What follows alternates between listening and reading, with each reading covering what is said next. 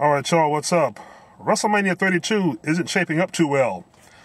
There's already a report now Vince McMahon might want to change the main event at WrestleMania.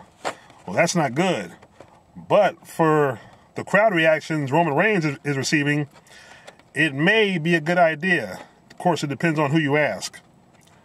Some people within the WWE universe just aren't happy with the feud between Roman Reigns versus Triple H.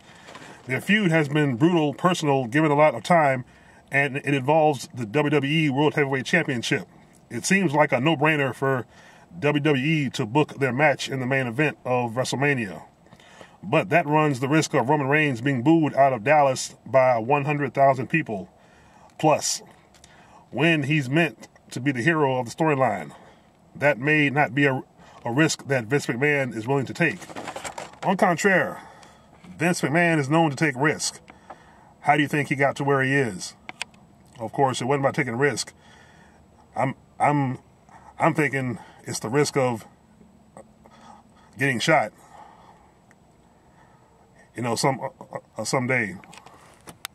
But that's just me. Everybody knows how he got there. He got there by backstabbing and stepping on any and everyone he could to get there. So with that being said, there's a rumor going around that Vince could be changing his mind about WrestleMania's main event and doesn't want Reigns versus The Game to close the show. Instead, he may go with Brock Lesnar versus Dean Ambrose, which, mind you, could work. But, of course, the downside to that, look at Ambrose and look at Brock Lesnar. Huge size difference. That street fight may be shorter than we want to know. But at the same time, if Reigns wins the title and is booed unmercifully, that's either way is still a disaster.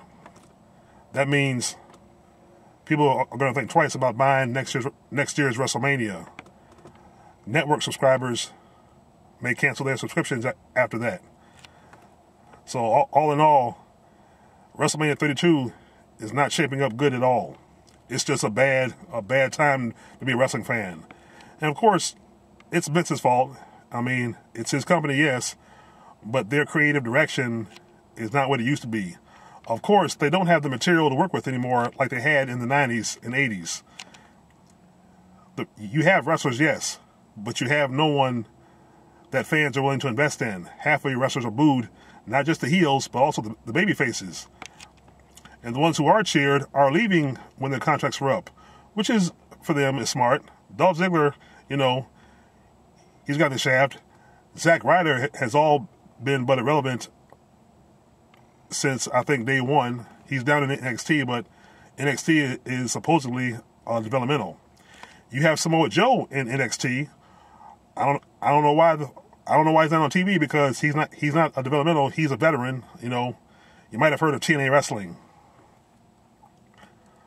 But WrestleMania, I got a really bad feeling. Even though it's a bad feeling, it's actually funny. I'm looking forward to this disaster, because I'm going to sit back in my room and I'm going to laugh. I just resubscribed to the network myself just to see WrestleMania. And now I hear from another YWC colleague of mine, it's going to be 7 hours. Wow, that's 7 hours of fun. Well, I'll have my snacks, and I'll probably have, other forms of entertainment to keep you distracted from falling asleep. But hey, it's WrestleMania season. Who knows? Other than flying unicorns, which we'll see from the New Day, I hear they're going to be flying around on unicorns.